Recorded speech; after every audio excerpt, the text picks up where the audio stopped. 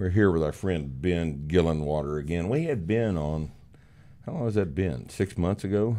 It was just about a year. It was it a year ago? A week or two before the world went into full lockdown. Full ape shit mode. And that's it has been that long. At the time, we talked about all kinds of things, about cybersecurity and things like that. We're going to touch on those subjects again today, but today we're going to primarily talk about we're going to lead the discussion off anyway with a discussion about cryptocurrency.